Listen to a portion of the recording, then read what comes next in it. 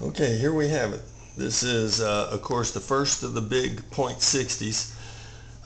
This is a Hangar 9 P-51 model. Very good example. I just showing you a close-up here of some of the intended artwork just to make things look a little snazzier. We've got a number of interesting things we're going on here. What we'll do, of course, is besides just getting some of the pilot, we want to note these winglets, these diskets we have on the wing. Now here's a great example of what we're trying to do with the diskets. The diskets, of course, have been proving to be very successful at eliminating stall. And once you start eliminating your stall, you start eliminating, of course, your snap spins. P-51 with the symmetrical wing has some nice characteristics and some bad characteristics. First of all, the symmetrical wing is nowhere like the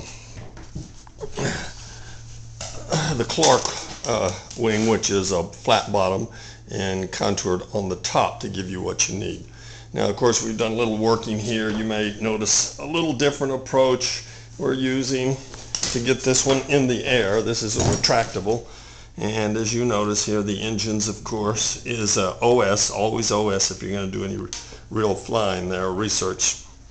And we got the yellow tail on this one here again is a good example of the no bias. Now let's get back here a little so we can take a good little view of it.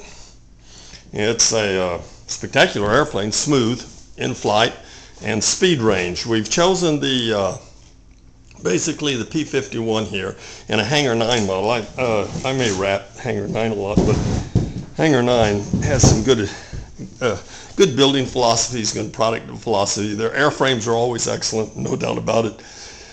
When matched with, like the P-51 originally, when matched not with that Packard built engine, had a lot of problems, but when matched with here, the original P-51s were matched with, of course, the Merlin, in which made them a spectacular performing airplane.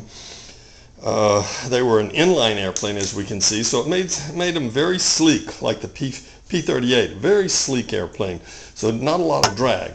The engine with the Merlin, though, was a high horsepower with, of course, a wonderful supercharger on it, so they could really get to altitude. Now this one's the same way. Once this Hangar 9 product, this P-51, is matched with the OS, and this is a .60, which is probably besides the .9, is probably the sweetest little running engines they have. Of course, all OS products are beyond excellent when you have them set anywhere close to their to their fast idle. You're going to get a high performing airplane.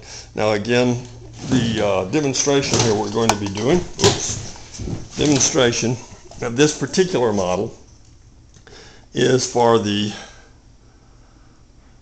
addition of the laminar flow Hamilton no bias diskets, which here we have a good example. Now, we haven't talked a lot about the actual disket. We've mostly talked and shown the placement of these diskets. And for those folks who have been trying to work with this, I'm not going to give you all my secrets on it, but you know, hasten to faith. What you're doing, you're designing what's going to be designed here, and it can be designed in a number of different ways. Is that we have an oval disket, which I prefer over the circular disket, which one could use too, but I believe the oval does a better job. And I like them towards the wingtip. Now any disket, and these diskets can have an overriding edge, as we see right here, the overriding edge. And they need to be three-dimensional. They can't be like a Frisbee. A Frisbee is good, but it gives us some turbulation when it meets the air at a greater than 9 degrees. And so what we want to do is when we do design our diskets, and I'll give you, let me show you a disket here. Well, let's get this disket. We'll get a little disket here. We'll show a top and bottom of the diskets. Now, as you know, it's a three-dimensional structure. It has an overhanging edge, and it has a substance to the midsection, but the midsection is continuous chord from the nose to the tail. And when I call nose to tail, I mean the length of the oval. The chord is the same.